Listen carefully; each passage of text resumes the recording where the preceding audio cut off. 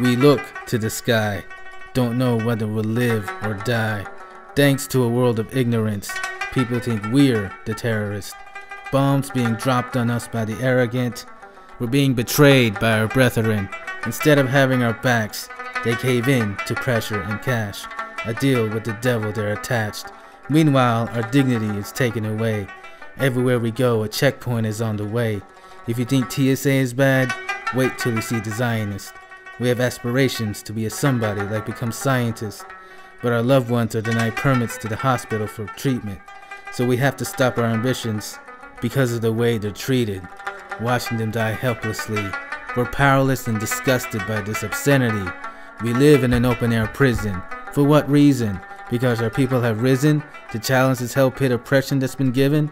We still rise up even with the blood dripping, even with all the atrocities and tragedies. Because of our resilience, we're symbols of resistance.